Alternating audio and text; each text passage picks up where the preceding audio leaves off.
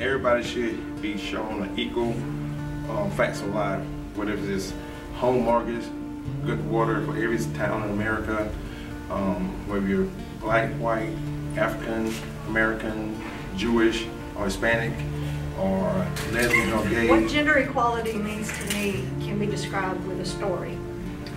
I was at my father's funeral, and I had to sing at his funeral.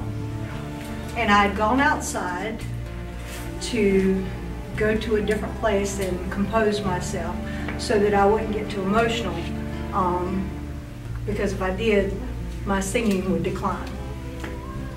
So I was outside, and the military official who was supposed to help drape my father's casket in an American flag arrived, and it was a female. And there were some men out in the courtyard, and they were part of an organization that my father was part of.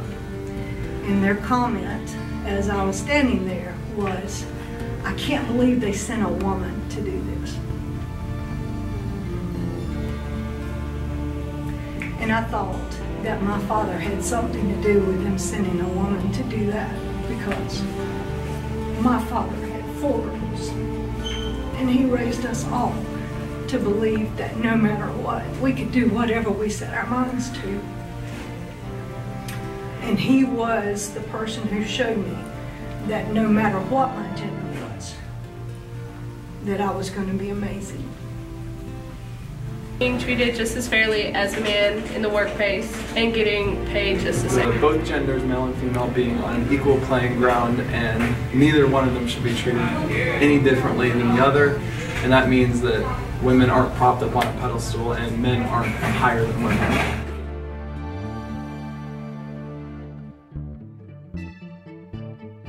Equality means love. It means peace.